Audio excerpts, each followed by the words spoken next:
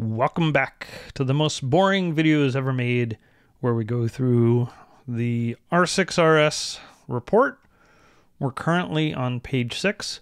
Just to give you some context, we are going through the overview of scheme, the description of the language. Last time we read page 5, and so we were up to 1.1, the basic types. And we're still going through basic types. Remember, this is non-normative, this section. This is giving an overview of the language, but it's not actually defining the language as if you were going to be an implementer. Okay, so we're just getting a high-level sense of how the language works before we dive into the full technical definition. And so last time we ended up looking at strings, as was pointed out in one of the comments. Strings get very tricky with Unicode because the same string, at least in terms of appearance, the way it looks on the screen, actually could be different in terms of the Unicode characters and whether or not the strings are considered equal and all that. And that's been the basis for different types of attacks on the web, where someone looks at a string for a URL, but it turns out actually it's a slightly different URL that points to a different website, that kind of thing.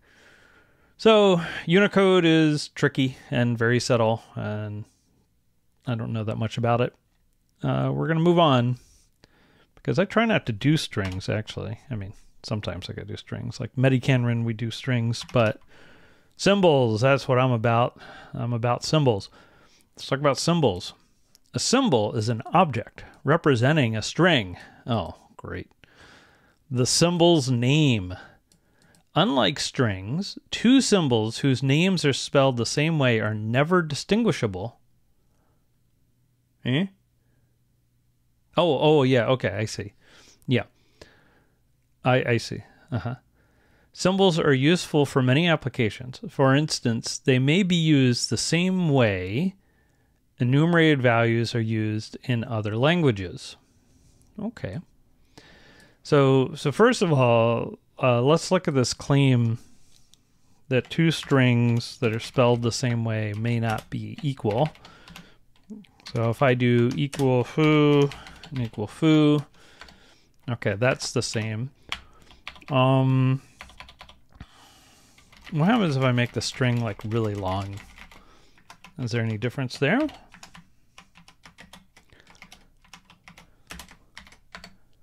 Oh, those are the same. Oh, what could be different? How could those be different? I mean, there's the GenSim stuff, but they don't really look the same unless you turn off the GenSimming. Two symbols whose names are spelled the same way are never distinguishable.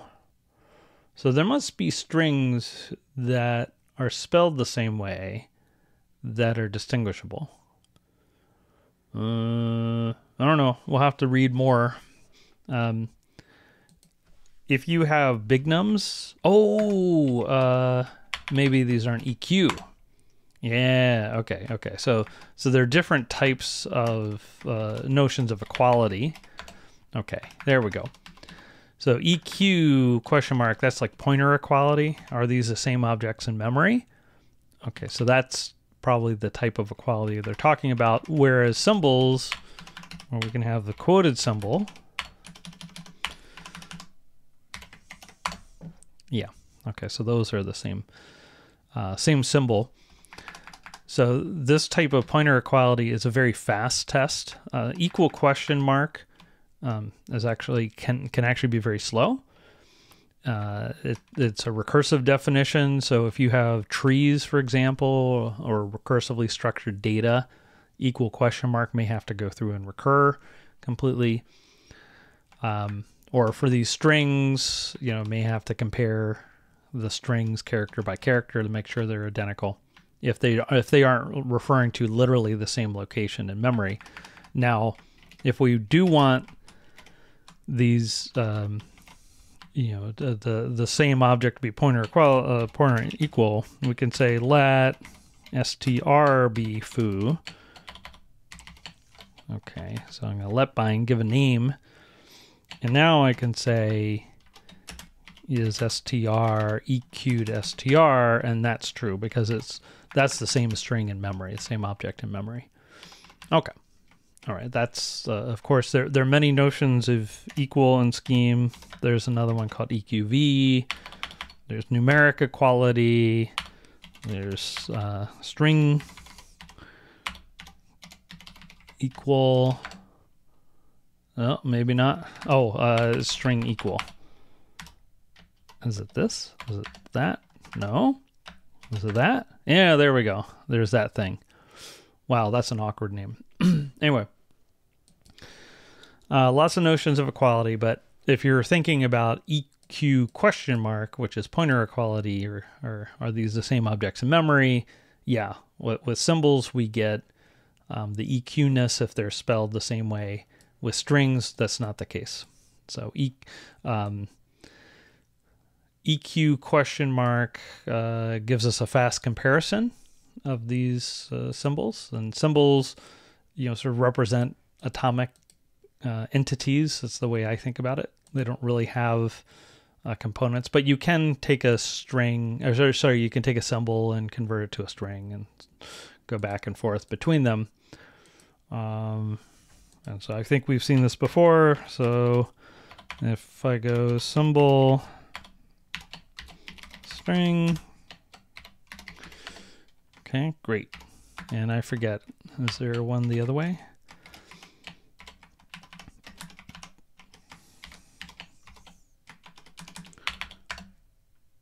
Yep, great. So we can go back and forth between them. All right, excellent. Symbols are useful for many applications. For instance, they may be used the way enumerated values are used in other languages.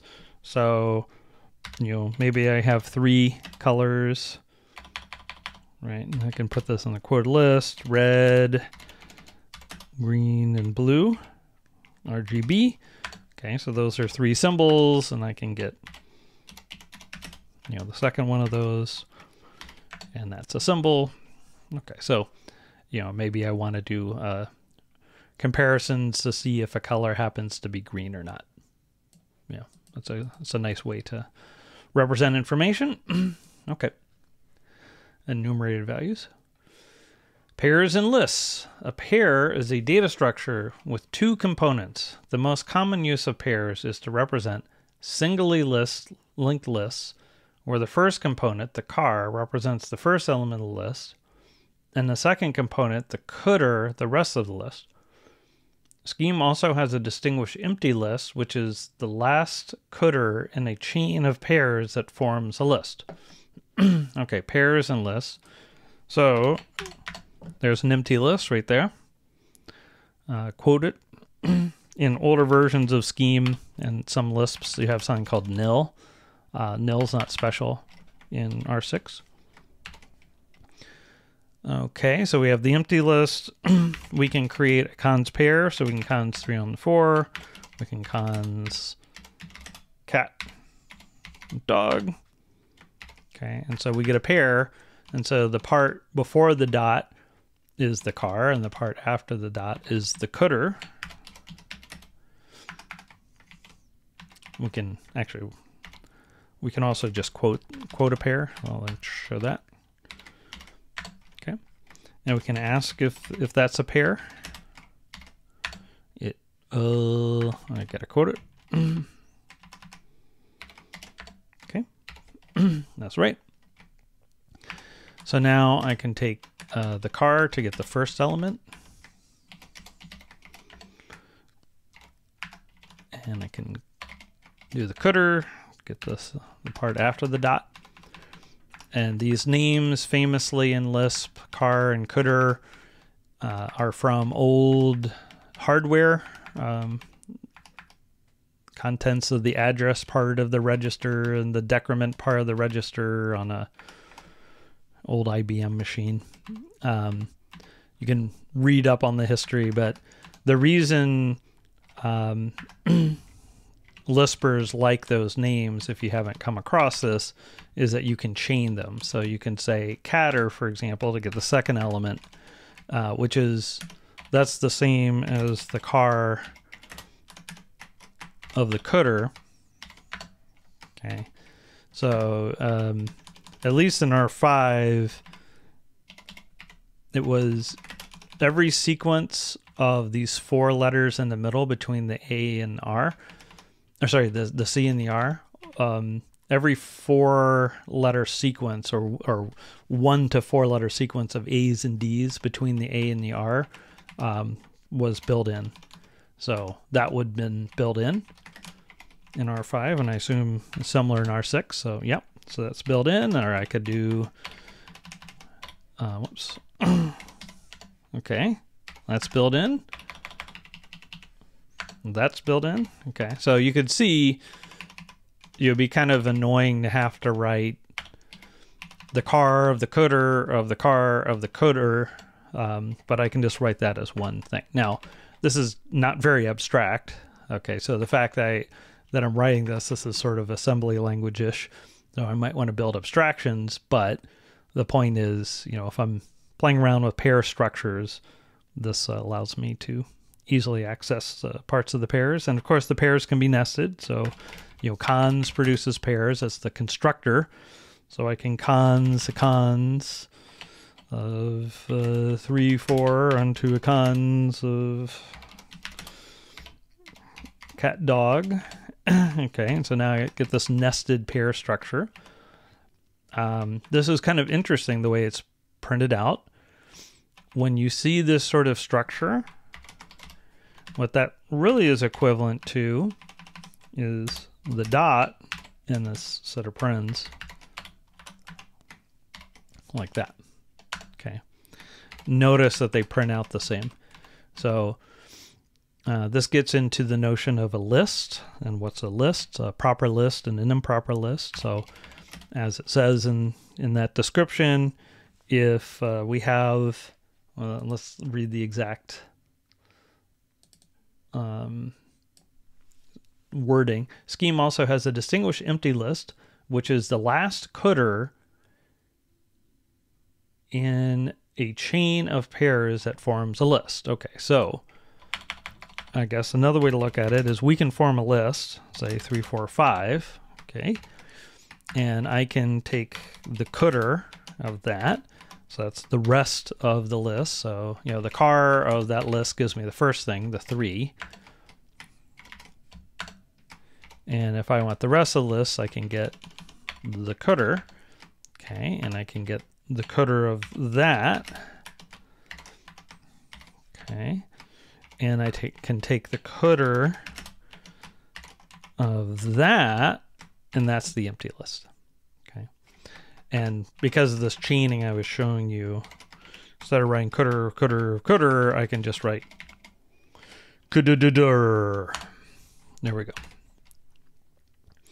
Okay, so that's the empty list. And so another way to think about it is if we want to build a list, I can cons 3 on the cons 4 onto cons 5 onto the empty list, and that gives me list 3, 4, 5. Okay, so the key part is that the last cooter, you know, the cooter of the last pair that I'm constructing better be the empty list, or the list itself better be the empty list. So if we think about what a list is in Scheme, I can ask question, list question mark, it's a type predicate. The empty list is indeed a list.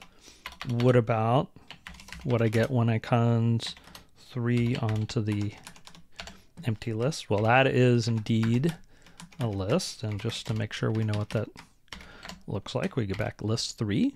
Okay, I could also cons, whoops, I could cons 2 onto that.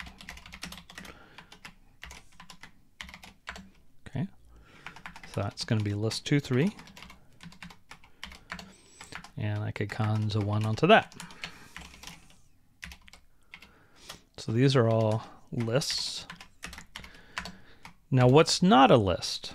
Well, obviously things like the number 3 by itself is not a list. However, beyond that, if I do something like cons 2 onto 3, that is also not a list. What I get is a pair, but this pair structure itself doesn't represent a list because that last cdr is not the empty list. So we can build up a notion of a list, or what's sometimes called a proper list, inductively. So a proper list is going to be either the empty list, or it will be a pair, which we can produce with cons, for example, whose cdr is a proper list. So I can build up a proper list this way. So notice the cdr of that pair is a proper list inductively or recursively because the empty list is a proper list. Okay, so that's a proper list. Or we can build up a list that's a pair. This overall structure is going to be a pair. When we evaluate the cons, we'll get back a pair whose cdr is what we get from evaluating this cons expression is a proper list. Okay, so it's like a recursive or inductive definition. It's an inductive definition of a list.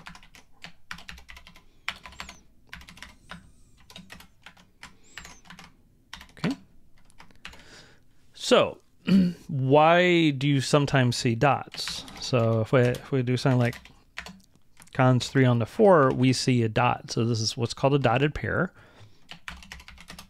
If I cons 3 onto cons 4 onto empty list, we don't see any dots in the result. But what that really is a dotted pair of this structure. Notice that they print out the same. Okay. So we have an outer pair here from the outer cons, and we have an inner pair, dotted pair from the inner cons. So you can see I have 2 calls to cons, and I have 2 dots when I fully expand the pair structure. So every time there's a call to cons, you're going to get a dotted pair. And what comes before the dot will be the car, and what comes after the dot will be the cdr. Okay. So if I wanted to get access to this part, the 4, I would have to get, if I was starting on the outside, I'd have to take the cdr to get what's after the dot on the outer pair. Okay, and then within that inner pair, I would have to take the car. So that would be the car of the cdr, which is also known as the cdr. And cdr just means second. That's what a schemer just thinks of that as the second element of a list is a cdr. It's another way to think of it if you have a proper list. Okay, so whenever you see these dots printed out, that means that you don't have a proper list. So let's look at that again. So I could do 3.4, okay, because if I cons 3 onto 4, it's equivalent to consing 3 onto 4, the value of that. Okay, so we see a dot here because we don't have a proper list. So we don't have an empty list or another type of proper list after the dot in the cdr position.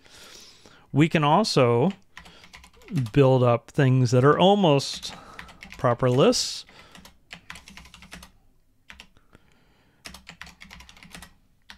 Okay, so if I put the empty list here at the end, we get an honest to goodness proper list, right? No dots. But if I were to put a 7 there instead of the empty list, now we get this structure. 3, 4, 5, 6, dot 7. Okay, so only if you have a proper list will the structure be printed without a dot. So in this case, we can look at the list structures or the pair structure. So we have an outer pair, 3 dot something. Remember, every time we have a cons, we get a dotted pair. And then, okay, there we go. Same printing. And then you can count up the dots and count up the cons, and you'll see they match the number of those and the positions. Okay, so whenever you see a dot printed out, it means you have an improper structure. Okay, so it gets very annoying to see this many parens and this many dots. So most scheme printers are going to suppress all the dots that and parens that they can. They can't suppress the outer parens, and if you have an improper list structure, they're just going to have at least one dot in them.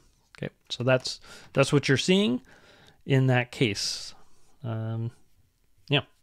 So, and of course, if I ask if this is a list, the answer is no. Great.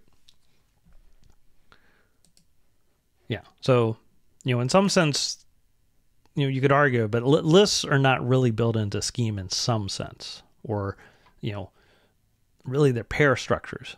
In another sense, lists are really what scheme's about. I mean, scheme is a Lisp, which stands for list processing. But the idea is that there is a lower level abstraction, which is the cons pair and the empty list. And the notion of a list, of a proper list, is inductively defined using pairs and using the empty list. So, and that's something important to understand.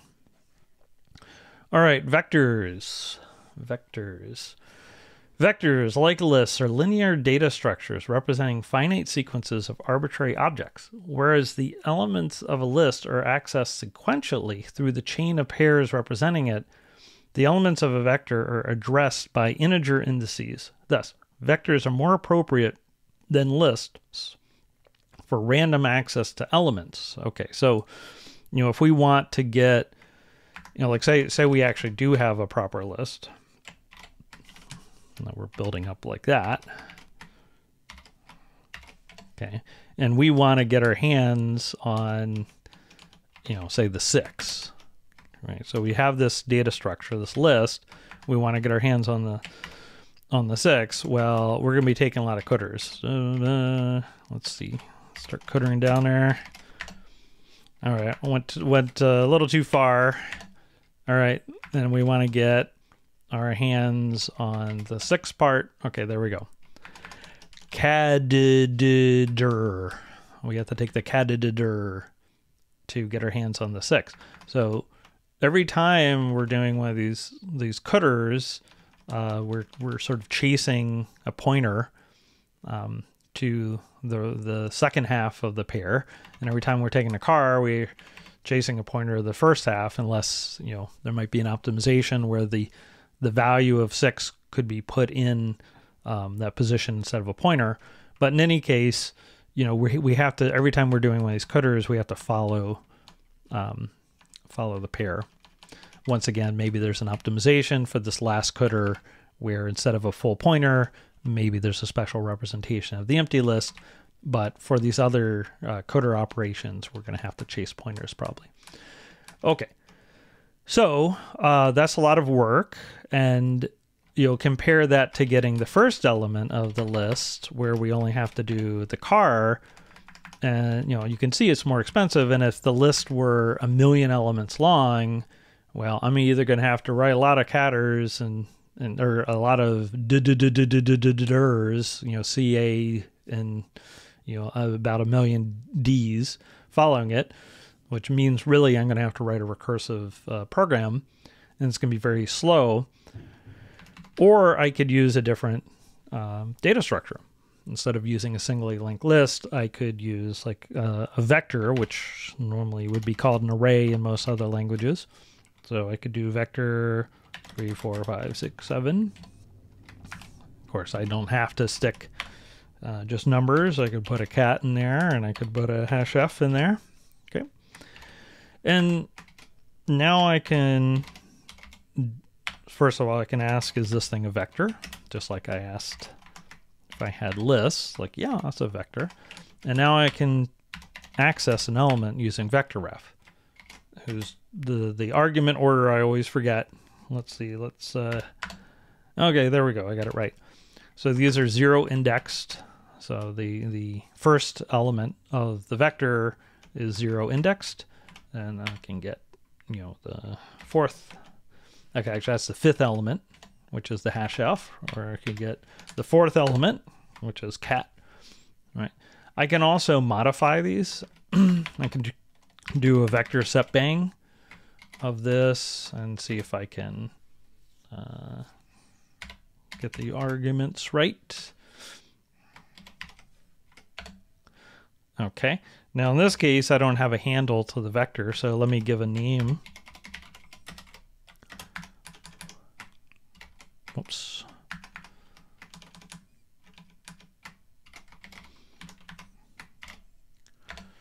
Okay, so here's our original vector. And let's set V. Okay. And now if I look at V again, we can see that we've updated dog. And the key point here is it's random access. So I can access the millionth element as quickly as I can access the first element. So that's a vector, and there's also make vector. So I can say I want a vector of 100 elements. They're all initialized to 0 in this case. Maybe I want 100 cats.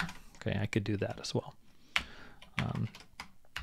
Now, one difference between a vector and list is the vector is going to be a fixed size.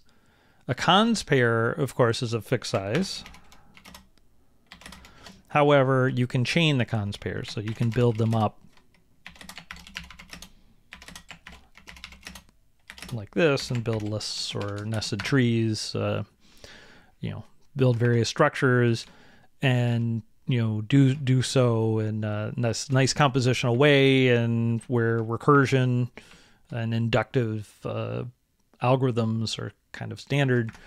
You can nest vectors, so you could have a vector containing a vector.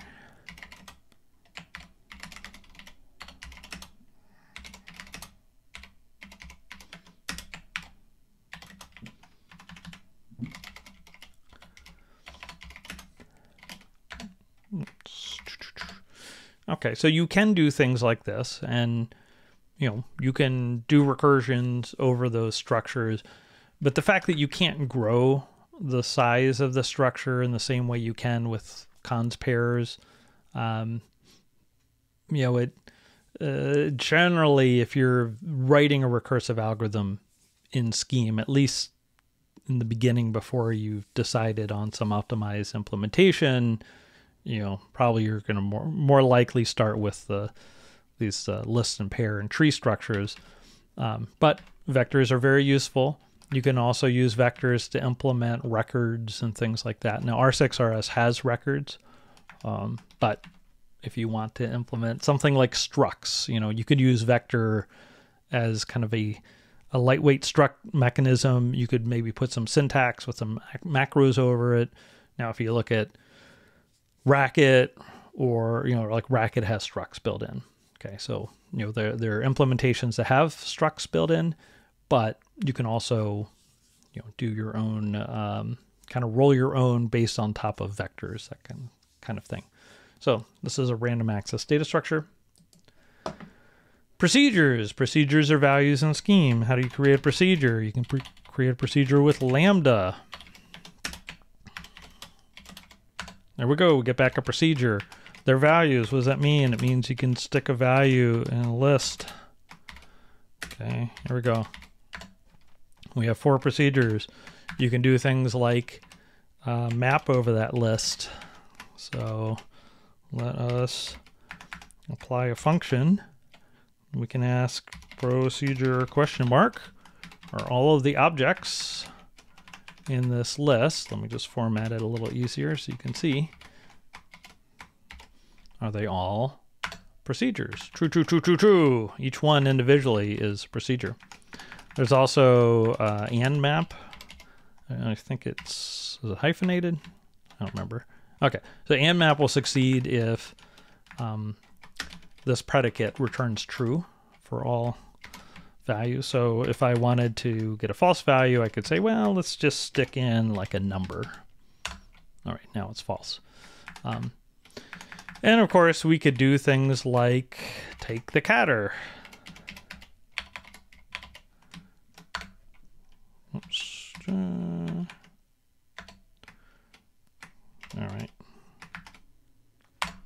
Okay, and the catter is a procedure, and we can take that procedure, which takes a number and squares it, and we can apply it to the result of multiplying 3 by 4, and we get the squared value, 12 squared.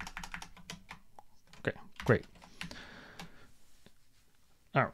There are all sorts of games you can play with procedures. You can write a procedure that returns a procedure that takes a procedure. You know, that's what list does, an and map. You know, so that's a and map takes a procedure. Map takes a procedure. Okay, great. So those are the object, or these are the types, so the object types. Okay, so that was basic types.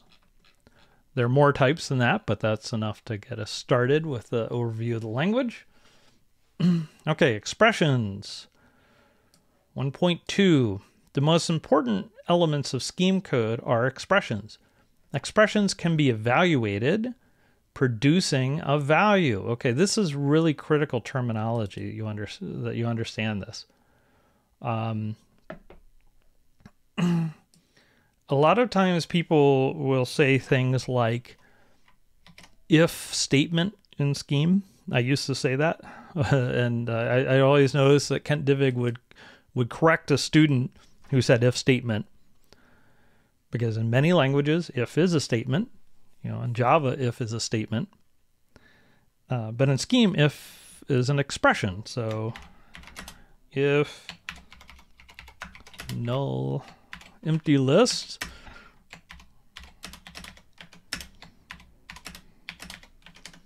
okay, notice we get back a value. That expression produces a value, and we could do something like, I don't know, negate it.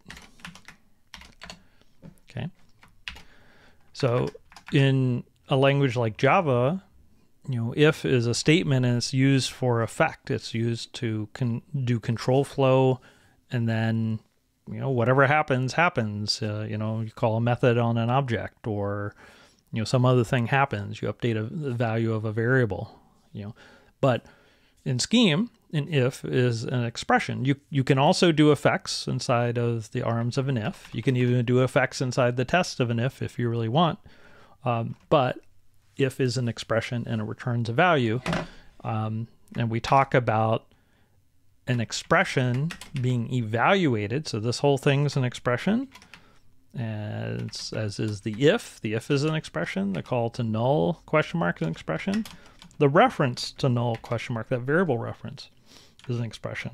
Quote empty list is an expression. This multiplication, or this procedure call, I should say. 3 is an expression. 3 evaluates the 3. This variable reference evaluates to a value, which is a procedure, a built-in procedure that multiplies numbers, so forth. So we have expressions that are evaluated to produce values. So here the value is minus 12. Value of that expression. It's a different way of thinking than if you're in a language like Java. It's very important to keep in mind that in scheme we're often dealing with expressions. Now there are some things like define. Okay, define x to be plus 4, 5. All right. Well, what's the value of a define? Let me stick that in a list. Notice I get an exception. Invalid context for definition. So we have things like definitions, which are not expressions. That's not an expression in the same way that a use of an if is, or a procedure call is. Okay, so it's not that everything in scheme is an expression we can put anywhere, but in scheme we tend to deal with expressions. And instead of having a define, I might locally scope something. So instead I could say, you know, let x be plus 4 or 5, and then I do something with the x, like multiply x by itself. Okay, now that let is an expression, all right, and we have sub-expressions. The plus 4, 5 is an expression, 5 is an expression, 4 is an expression, plus is an expression, multiplying x by x, this entire procedure call is an expression. This variable reference is an expression. This variable reference is an expression. This is variable reference is an expression. So those are all expressions. Okay. So we're very much concerned with expressions, evaluation of those expressions, the value we get back, 81 in this case. Very important to have those concepts in your head. All right, expressions. The most important elements of scheme code are expressions. Okay, it's not the only elements, but the most important. Agree. Expressions can be evaluated, producing a value, actually any number of values. Okay, so I think you've probably seen this already, but there's something called values. So we could do 4, 5, 6, and notice we don't get one value back, we get 3 values. Compare that to, say, list 4, 5, 6, where we get a single value, which is a list of 3 things.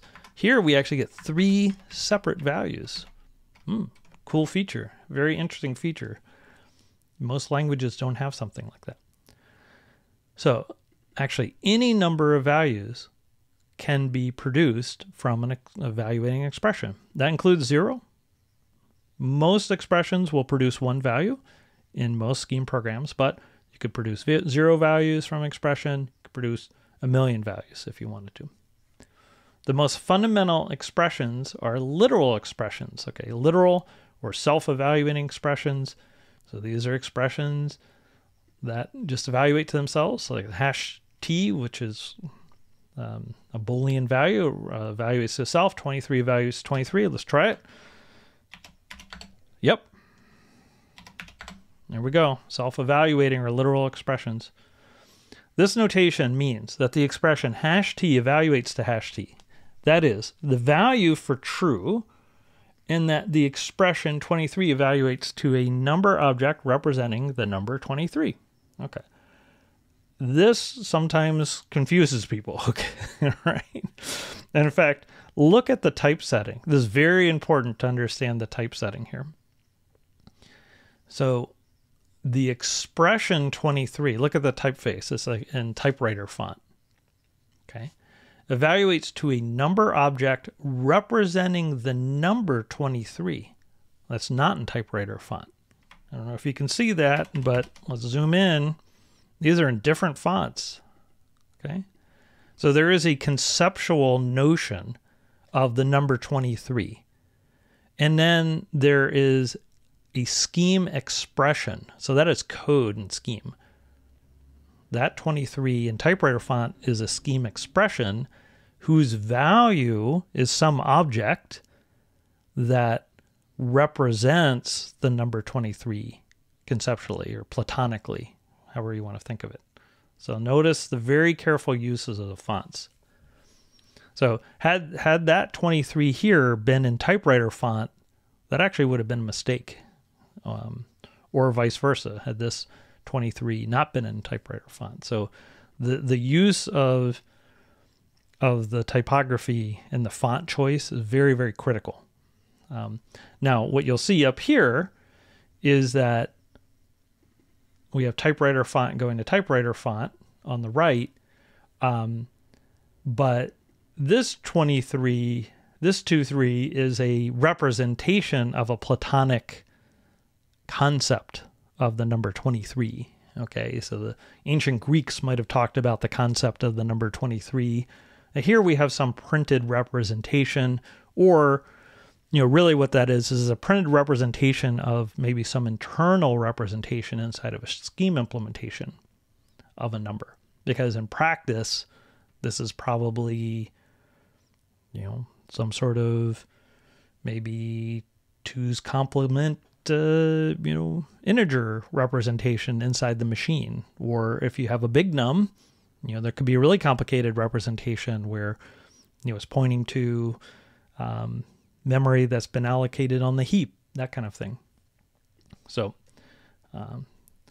anyway, it's important at some level to keep in mind these different distinctions.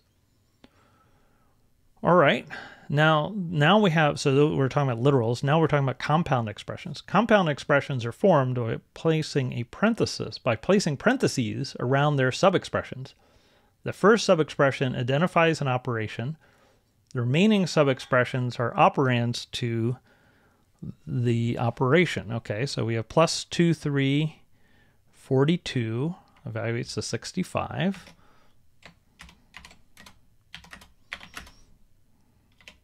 Was that right? 42? Yep. Okay, sure enough. All right, so here we have a compound expression, and there are 3 sub-expressions. That's the first sub-expression, the second sub-expression, the third sub-expression.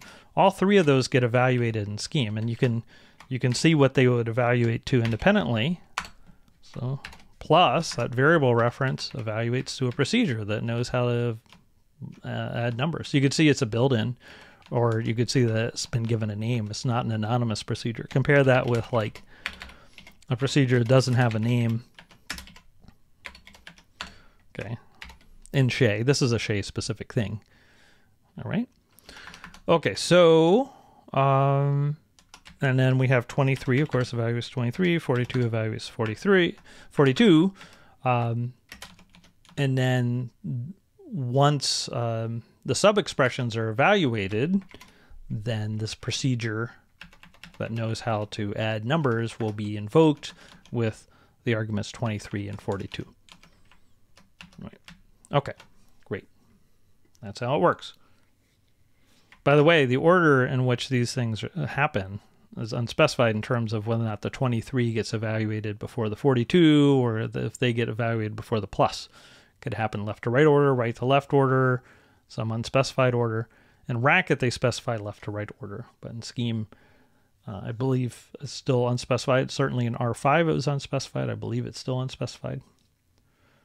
All right, here's another one. Plus 14 times 23, 42. Let me see if I can just copy that.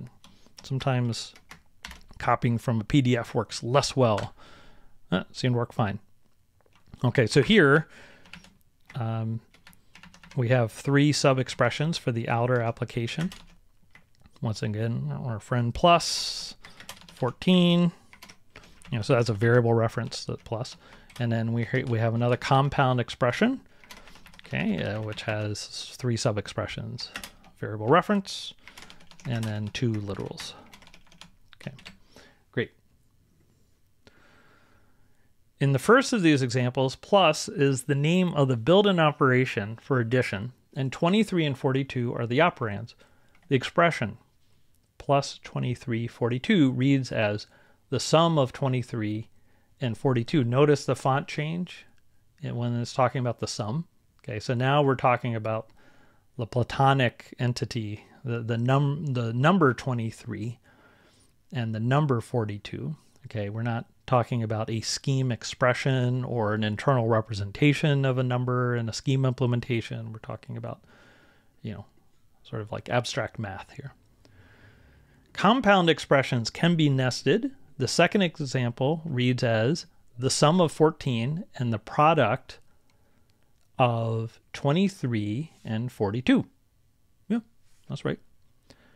As these examples indicate, compound expressions in Scheme are always written using the same prefix notation. As a consequence, okay, prefix notation means that the first thing after a left parenthesis is the operator. Okay, and that's prefix notation. Postfix would be if the operator came at the end, like old Hewlett-Packard calculators using what are called RPN, reverse Polish notation.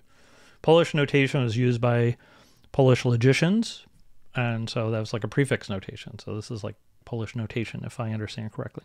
So there's a long history of distinguished Polish logicians. All right, so we have prefix notation in Scheme. And, this is an area where people complain about the funny syntax, and they say, well, why can't it just be, like a normal language where you write something like that, right? And why don't you have a semicolon and treat it as something other than a comment? Well, so that's fine. You can write that in Shea, but notice what happens. But there are real advantages with the notation used in Scheme. And so one advantage is you could take any number of arguments. Okay, that all works. Can take 1 argument. That works. Can take 0 arguments. That works. Wow, okay, that's a very general operation. You could even take a list of numbers. Okay, we have a list of them, and then you can do this apply trick where we can apply plus to the list. Oh, that's pretty cool. And the fact that plus is, you know, just a variable that is bound to the procedure means that I can do things like, say, you know, define my list of numbers to be this thing. And then I can define my ops, or a list of operators. List of ops, I don't know. List of Lou, whatever. That could be, well, here I have to be careful. I don't want to quote it. I want to have a plus and a times, let's say. Okay, so now I can map over my list of operators. And I could say, well, let's create an anonymous function that takes an operator and applies op to lon, but of course we need to actually apply it. So we'll do an apply. Okay, so I can do things like that. Well, my lon's a little boring because it has a 0. Let me get rid of that 0. Okay, that's more interesting. Okay, so those are the sorts of flexible games we can play. The other thing that's really nice is that in traditional programming languages, you have to worry about things like precedence of operators, you know, and does times, you know, happen before, you know, does multiplication happen before addition, and what about bit shift left and whatever it is, okay? And if you look at C or Java, they have these long tables showing operator precedence, and you have to worry about all these sorts of things, associativity, precedence. In Scheme, you don't have to because it's all explicit, right? Like the places where you could put parentheses in other languages to make that clear, you just always do that in Scheme.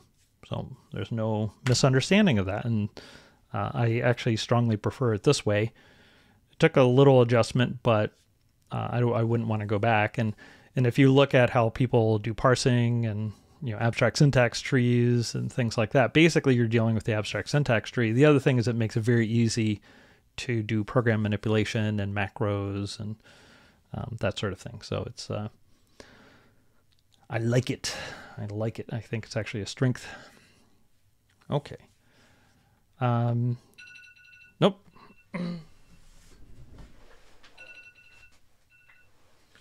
Saved by the bell. Let me just read this last sentence. As these examples indicate, compound expressions in Scheme are always written using the same prefix notation. Oh yeah, that's what we're saying. As a consequence, the parentheses are needed to indicate structure.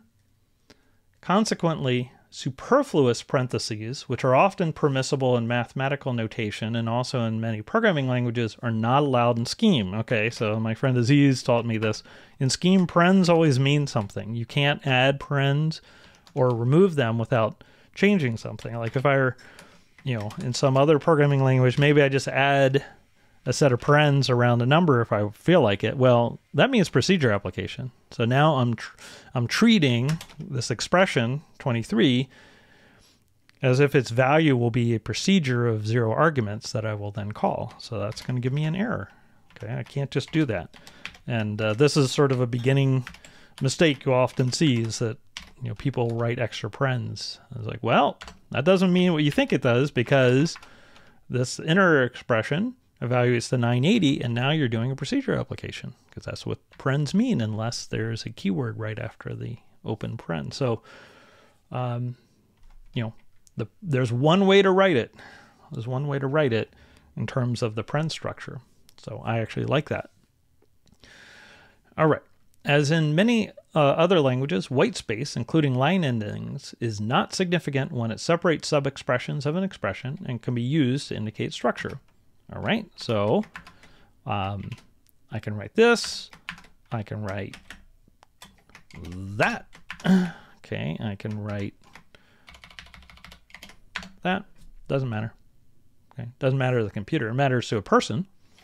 Now, what I can't do is remove all the white space between 23 and 42, because now I just changed what that number is. Okay, let's see, can I do that? Nope, because in Scheme, you can do things like define to be, okay? In Scheme, we're allowed to have variable names that might not be allowed in other languages. So you gotta be a little careful there. All right, well, I have to do a call now, but we are up to 1.3, so we got done about half a page in 50 minutes. Pretty good progress.